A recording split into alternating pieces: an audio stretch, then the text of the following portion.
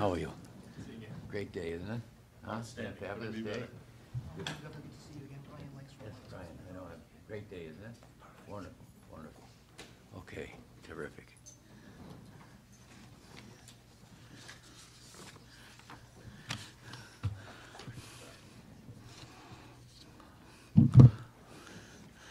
Aloha, everybody, on this wonderful Hawaii day that exemplifies everything about the announcement that I'm incredibly pleased to be able to make. This is going to put a smile on everybody's face. The conservation, the International Union of the Conservation of Nature, the world's largest group of institutions and organizations devoted to conservation, has selected Hawaii. That is to say, Istanbul and Turkey and the United States and Hawaii. And I want to emphasize Hawaii, by the way. This is not Honolulu. This is Hawaii. The entire state is the host. And I can say that with certainty and with authority because when we invited the selection site team to come to Hawaii, they went to every island. They explored every avenue. And what we said is, we're not in competition with anybody else. We never denigrate someone else or downgrade someone else or speak about someone else's demerits.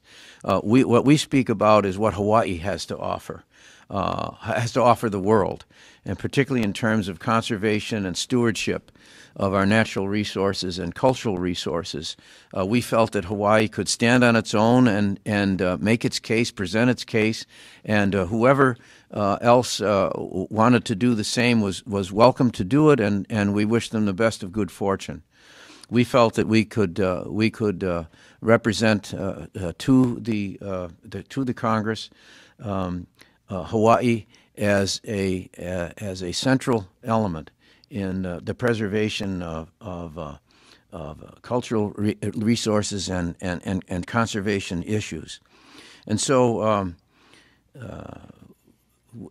William Aila was key in this. Esther Kia'aina, who, as you know, was our deputy in DLNR and called to Washington to represent the United States of America as the Undersecretary for Insular Affairs, to the Secretary of the Interior, and to President Obama. She was absolutely key in seeing all this came about, and right up to the point that when I was in Washington recently, I requested. It's always good to have a friend in the White House, and so when I was there, I went to the White House and requested the personal intervention of the president. And I'm pleased to say, in fact, I have a copy here. I hope it's been made available to you. The president not only wrote the Director General personally, but simply signed it, Barack Obama. I mean, this was a personal letter on the part of the president to the International Union for the Conservation of Nature, to the World Congress, saying that Hawaii, for example, is one of the most culturally and ecological rich areas in the United States, with a wealth of unique natural resources and a distinctive traditional culture that draws from the United States and the Asia-Pacific region. I mean, it's just a beautiful summary, if you will, by the son of Hawaii, the President of the United States, Barack Obama. And I'm very pleased that the friendship that he extends to us here in Hawaii actually went to the point of drafting a personal letter on our behalf. So there are so many people to thank. I know Steve Montgomery can't be here today. I'm sure he's out in the field doing his conservation work. He was involved, and of course, there's 8 different organizations right here in Hawaii, just on the conservation side alone, who all pulled together. The Office of Hawaiian Affairs was involved. The Hawaii Tourism Authority. Brian Links is here today, who will be, I presume, representing the HTA as we move forward. And Bill and Chipper are going to go through some of the rest of the of those who needed to be thanked, and also put some further perspective on what the Congress is all about and what we're going to do. Suffice to say, from my part, that when the idea first came to me that it might be possible, and I think I can say it was Steve Montgomery from the beginning, my old friend, of course, a friend of conservation in Hawaii. And an old friend from way back in university days said, why not us? And I think the bottom line for me is that why not Hawaii?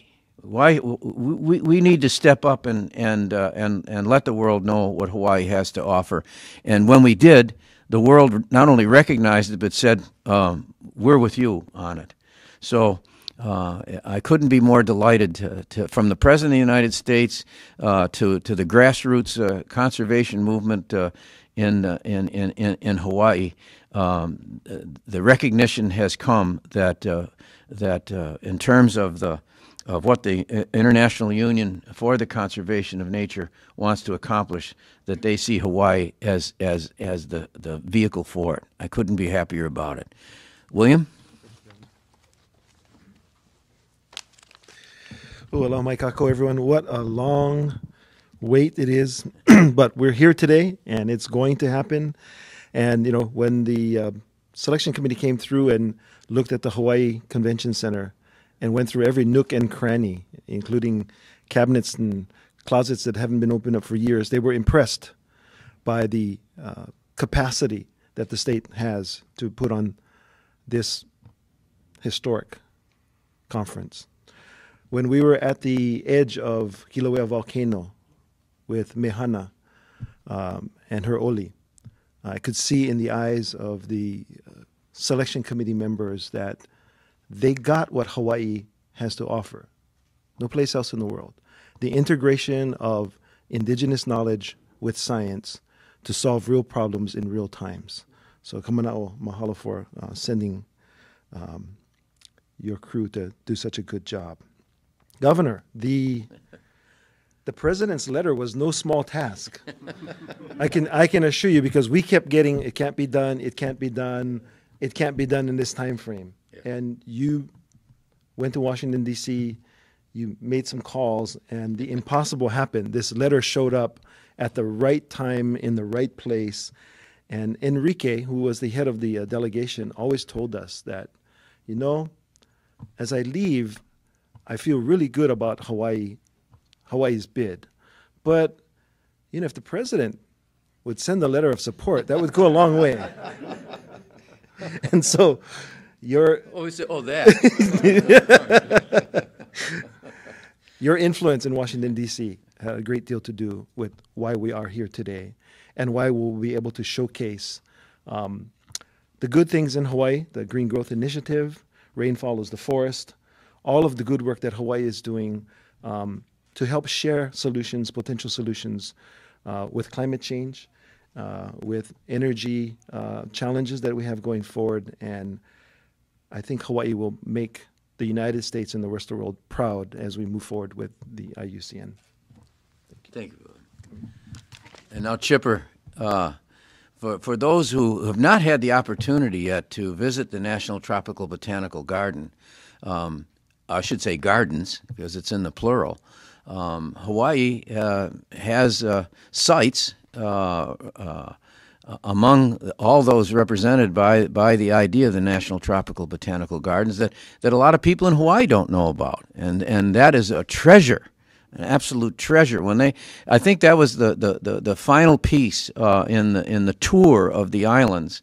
That we gave the site selection team when they ended in Kauai at the National Tropical Botanical Garden on Kauai. I think that was the clincher. They understood that we understand that paradise is a continuum, a recognition of the past, an honoring of the past, in order to have a clear perception of where we are now, in order to have an even clearer understanding of where we need to go. And Chipper is not only representative of the conservation movement in the world, but leads the effort by the National Tropical Botanical Garden to make sure that our commitment to Hawaii's legacy of conservation is in good hands. Chipper. Thank you. Thank you very much. Aloha mai kako. And Governor, thank you for those very kind words. And having spent nearly 4 decades at the garden working on this, this is truly a dream come true. And when the idea first began to gel right after the World Congress in Barcelona in 2008, I never wavered in my belief that Hawaii has all of the attributes that IUCN is looking for. And when I say that, it's been alluded to by both yourself and William. We are a leader in biocultural conservation, not just science-based conservation, but conservation that embodies the spirit and knowledge of indigenous people. And I look to Kamana'o over here and Oha, Kamehameha Schools, Polynesian Voyaging Society. These are leaders that are represented as IUCN members here in Hawaii. And this is what the world needs, is to bridge the indigenous knowledge and Western science, to bring them together. The synergy of these two disciplines will unlock our future conservation of our planet. And I think as we stand here today and celebrate this announcement, it's amazing because we're about to launch the Hokulea around the world on a worldwide voyage, which is taking this message of Malama Honua, to care for our earth, to care for our land, and the values we have perpetuated here for centuries in Hawaii, to take that message around the world. Hawaii is taking its rightful place as a global leader, to share with the world the urgency of the message of conservation and the fact that we can do it together. And I don't believe this is by accident. This is destiny. This was meant to happen. This effort was, as Randy Tanaka said, it was in ICU so many times. I mean, the hurdles between us and achieving this seemed insurmountable for years and years, and yet one by one, we have surmounted them, and we have achieved this. And when we got the message from the Director General last night, it validated all of our work. It validated the fact that Hawaii is the best location in the world. And I would like to add, Governor, to that announcement, I was informed that the Council, which is represented of all the 160 countries of the world, which are the national IUCN members, voted unanimously for Hawaii, including our representatives from Turkey. So that shows true solidarity and recognition of our venue as the best in the world. And I would be remiss if I didn't acknowledge that this truly was a grassroots effort that came from individuals who recognized that and pushed with their private time and private money to make this happen. Last night I went back and looked at it. In my world, I got sucked in from an email from Penny Levin and Christopher Dunn in January 6, 2009. And because of Senator Inouye's strong relationship with the garden, they asked if we would be involved and bring this to his attention, and he championed it along with Senator Akaka. But ultimately, Governor, it was your leadership. It was at a time when we came down to it, and IUCN cannot be hosted by a state. It cannot be hosted by individuals. It has to be hosted by a country. IUCN was willing to accept the expression of interest on behalf of the government of Hawaii because you recognized it and stepped forward. Because of your relationship and the great job that we did with APAC, we had a relationship with Department of State that Esther, yourself, and others were able to leverage into formally getting the United States on board. And as you just mentioned, the letter from the President of the United States was the icing on the cake. When I saw that letter, I knew that all of the stars were aligned. But I thank you, Governor, because without your leadership, without you stepping forward, all of our grassroots effort would have come to naught. And so thank you on behalf of our conservation community, which includes all of our cultural practitioners, all of our science, all of our dedicated people. Thank you on behalf of Hawaii. Thank you, Chair.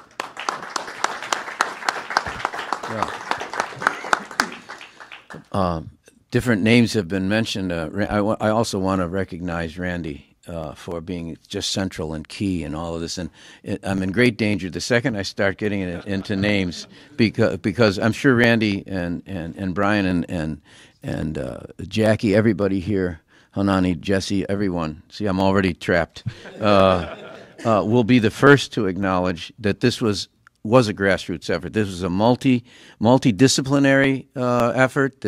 Everybody worked together. If there was ever a time when we got out of silos and were working intra and inter and not at cross purposes, but crossing lines to cooperation, this was it. I just do want to emphasize that we are representing the nation here. Only countries can do this, and I think at first they were a little nonplussed when a state sent representatives, and maybe William at some point can give you a little summary of the journeys he and Esther went on to do that. But I was confident that if we made a good case, and we had the case to make, that we would be able to bring the State Department around, and of course eventually the White House as well, because we needed to have the imprimatur of the United States of America. I want to say as well that and give credit to and give thanks to a former Speaker, Nancy Pelosi. When I went to my dear friend Speaker Pelosi, she also not only spoke personally, wrote personally, but followed through again and again and again with the State Department and the White House to make sure that we stayed on their screen, and that they knew that our effort had her full support. And so when the president was pleased to be able to know that Hawaii was going to be able to take charge of the entire operation for the United States of America. So, any questions we can answer, or Bill, you want to give them just a quick summary, because I'm sure this is really actually very interesting, and it may be part of the record of when Chipper. Remember, we were over at Washington Place. We were over at the Queen's home, right? And you and Steve came up and said, hey, "Here's an idea. What do you think?" Right? And I said, we can do that, right? And right, but then you had to go and make the initial forays, William, right, with Esther. Why don't you give a quick summary? One quick story is Sure. 2 days before a meeting in Geneva, we found out we needed representation, and so I asked Esther, and she readily volunteered. She got on a plane, went to a foreign country, couldn't speak the language, missed the train, commandeered a taxi who wasn't working as a taxi that day, and got to the meeting 5 minutes before it started, and represented all of us very eloquently, and quickly made friends and allies amongst the folks. So that's sort of the curious history of this project. As you said, it is destiny that we're here today making this announcement. And Governor, again, you played a huge role. Everyone in this room played a huge role. And we will make history when we successfully demonstrate to the world that Hawaii is a place that has its act together.